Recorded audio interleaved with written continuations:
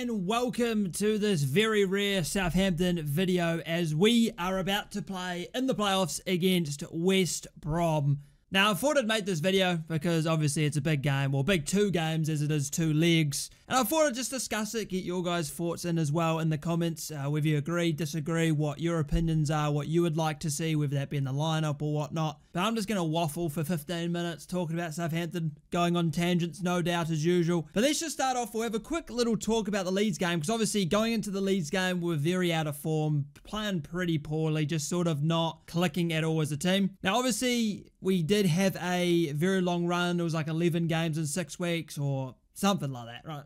I don't know if that's exactly right, but it was something similar to that. A lot of midweeks, a lot of constant games, and obviously it took it out of us, really.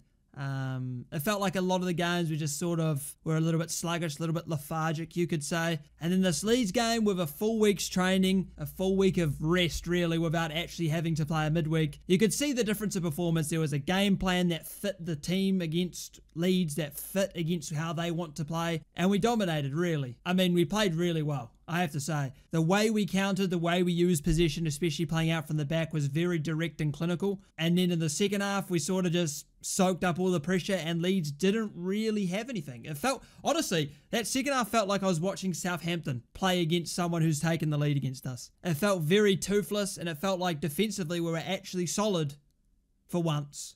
But the main success for that game against Leeds was obviously the slight tweaking of the system. Now, people getting a little bit excited. We played a 3 at the back, 3/5 in out of possession, right, for the transitions. But the main thing about that system was we were playing away to one of the best teams in the league. Obviously, they finished third, higher than us. They were going to be front-footed because they needed to win. Regardless of the result against, Ipswich and Huddersfield or whatever, that doesn't matter really. They had to win the game regardless, and they were going to press higher because they're Leeds and they're one of the best teams in the league. They're not Rotherham, who are going to sort of sit back and allow you to play with the ball. So obviously we're going into that game knowing Leeds are going to want to press us, knowing Leeds are going to want to be front-footed and trying to create chances early, and that is probably why we went for the three at the back, more defensively solid, more defensively sound, you could say, and it worked. It worked. Simply put, it worked. But that doesn't mean it'll work against everyone. Because at the end of the day, you're not going to play 3 at the back and be more sort of 50% possession, not sort of dominant, or as dominant, you could say, that we've been this season, against Rotherham, or against Stoke, or against other teams that are sort of sitting mid-table or in relegation. You're not going to play that way. So I don't get this idea where people are suddenly going, oh, we played this system against Leeds, it worked well, we played well, why weren't we doing this all season? Because it wouldn't have worked against the majority of the teams all season. Like, people got to realise that you make game plans based on the teams you're playing against, and when we have that sort of run of 11 games in 6 weeks or 5 weeks, you don't really have the time to change system, to change formation, to change how we play. Because you just don't have the training sessions available to make those changes significant. Because you're not going to go out there and go, boys, today we're playing a 4-4-2 diamond. And they're going, we have never trained this, we haven't played this, and we're going out there against another professional team and just playing a brand new system that we have not played yet. You don't do that, simply. You need to put it on the training pitch first before it's ever going to work. So obviously that week of training helped develop that system, and it's a system we can use now. Will we see it used a lot? Maybe. We can go into the West Brom game now because it sort of goes into that, how I would see us set up against West Brom, away from home obviously in the first leg. And this is where the managers really, this is their job, to make these big decisions. Because for me, I'd be 50-50. Do we play the same way we have all season, or do we play this different system that we did against Leeds? Because you've got to see it like this. If this was a normal league game, if we were playing away at West Brom just in the Championship, would West Brom be pressing a lot? Would they really try and dominate the game? Would they really be front-footed in the first half especially? Probably not. What they would probably do in the league is allow us to possession and just try and hit us on the break. But this is a playoff game. The stakes are a lot higher, and this home league is absolutely crucial for West Brom. If they go out of this game and they're drawing or losing, they're up against it away from home. But if they come out of this game up 1-2-0, it changes the whole landscape. And that's the difference. How you predict the opposition is a lot of a manager's job. Will West Brom be front-footed, try and press early, try and be really aggressive and front-footed, or will they do what they would do in the league and be more passive and be like, you can have 60%, 70% of the ball and we're going to hit you with direct counter-attack? Anything can happen. Do they know we're going to set up? What way are we going to set up? Well, we just did a new system. Are we going to play that? Are we going to play our normal way? These are all questions that you have to basically just guess the answer to.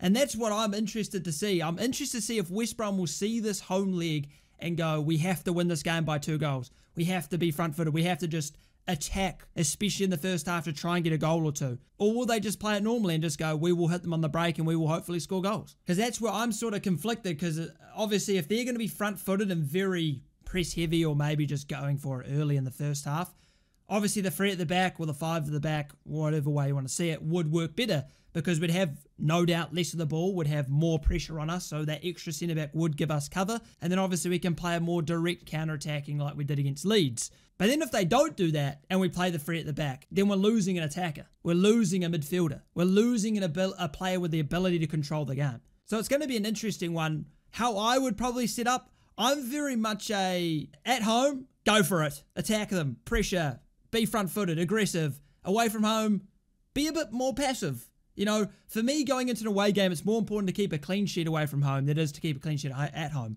It's more important to score more goals at home, for me, because you want, like, the fans can get behind a team that's really attacking. And away from home, it's more crucial to sort of make sure you get that clean sheet, make sure you defend well, and then try and get the goals in the break. Because that's typically how it is for a lot of teams, and obviously we're a little bit different because, obviously, we're one of the best teams in the league, so typically a lot of teams are going to sit back off us. They're going to allow us to have all the possession, but being a playoff game, it could be different. I think West Brom will actually go for it. I think it's one of those games where it goes, you've only got one chance to win it. Are they going to be able to turn it around at Southampton?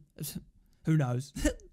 With our form, who knows? But you got to see it, though, in this way, that Southampton are the favourites, right? We are the favourites, and their away leg for us first time, they've got to win it.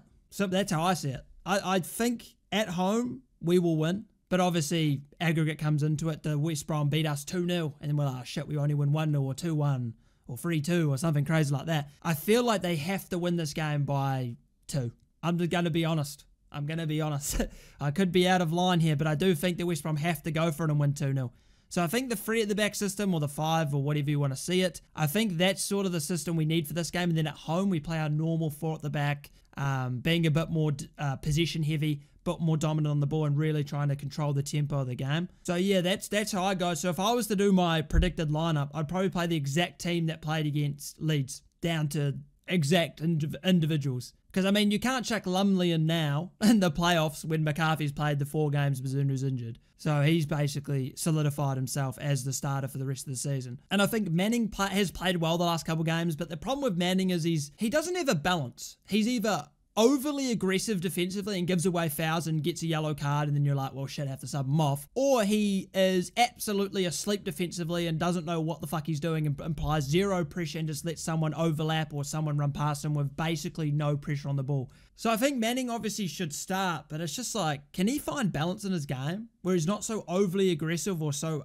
non-aggressive? Like, can he find that balance so he doesn't get yellow cards in the first 20 minutes? He doesn't take people out for no reason. He's a bit smarter with his positioning. And I think definitely with the 3 at the back, it helps him because obviously he doesn't have to be as defensive, right? He can be a bit more attacking than he would obviously in a back 4, but he just needs to not like get yellow card within the first 15 minutes and basically put us all on the edge of our seat thinking he's just going to get a second yellow and they're all fucked. So let's preferably not do that, Manning. But other than that, I think the same team, Adams and Adam Armstrong up front, Aribo, obviously Downs, probably a small bow midfield, and then obviously the back 3 will be obvious, Stevens, Bednarak, Harwood, and then right back, obviously Walker-Peters.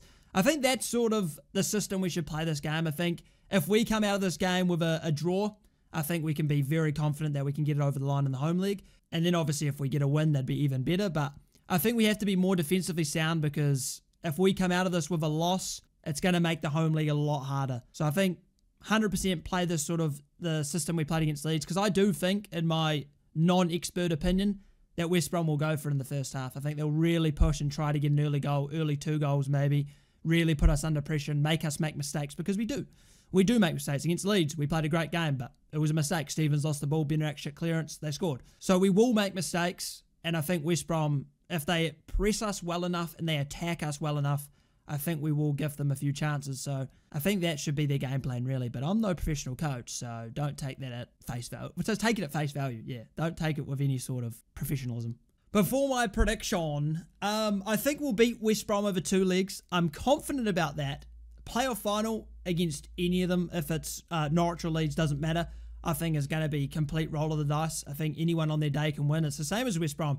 Anyone on their day can win. I mean, they're the top 6 for a reason, right? 3 to 6 obviously is good enough for a reason to get promoted to the Premier League. So I think for me, I think it'll be a 2-1 win. I think we'll win 2-1. It'll be a very close game, I think. And then we'll finish it in the home league, hopefully. Hopefully. I say that hopefully. But I don't think anyone should write off West Brom in the slightest. I mean, at the end of the day, it's a playoff game. Coming into the game with form doesn't particularly matter. Coming in with, you know, having a better team on the team sheet doesn't matter, right? Better team on paper doesn't matter. At the end of the day, it's 2 games. From a 46-game season, it comes down to 2 games. Then obviously a third if you get through. So anything can happen. We can't go into this game thinking, oh, we're going to walk past these fucking idiots and we'll win the playoffs with ease. So yeah, 2-1 win prediction. I'm being optimistic, of course. I mean, the Leeds result obviously was a big one and it was away from home as well. So we could see us set up like that again. But let me know your guys' predictions, your guys' thoughts. Obviously, we'll be live for the game. I'm probably going to do a long stream, so I'll start at, I don't know, like 10 a.m. or something. And then obviously go through all the way to the end of the game. I'm going to be dead tired, but it is what it is. I'm going to get some Cokes or something, get some sugar in me. But yeah, so I'm excited. I am excited to watch this because I feel like it's like cup final. It honestly is like a cup final. Like we've made the EFL cup final in 2018. Or was it 2017? No, it's 2017. It feels like that, you know. It feels like there's just so much to play for with only a game or 2 or 3, you know. It's exciting times. It's my first ever time watching us in a playoff, so it's going to be interesting. But hopefully we get over the line because I don't want to watch Championship ever again. Premier League it is, mate. But that's it for this video. I don't even know if this was good. I feel like I just talk shit, but that's kind of how it is these days. It's fucking cold, so I'm blaming that. It's like I would normally record an hour and a half ago, but I've been so cold. Like I got a blanket on, mate. Don't test me. It's fucking cold now. It's winter in New Zealand, and I'm bloody hating it. It's currently 13 degrees in this room after putting heaters on for an hour. 2 heaters on for an hour. It is still 13 degrees, and I don't want to be in this cold room ever again, but it is what it is. But I'll see you boys for the playoff game. We'll do like, I don't know, watch some videos or play some FM or something like that before the game happens. But I'll see you boys then. Hopefully we get off to a good start in the first leg and cement ourselves into the playoff final would be nice. Maybe a 17-0 win. That'd be good. I'd take that. But yeah, like, subscribe if you enjoyed. Let me know your thoughts in the comments, and I'll see you boys there. And I'll say it again. Hopefully, touch wood. I don't even think this is wood, but we'll take it. We make it all the way to the Premier League.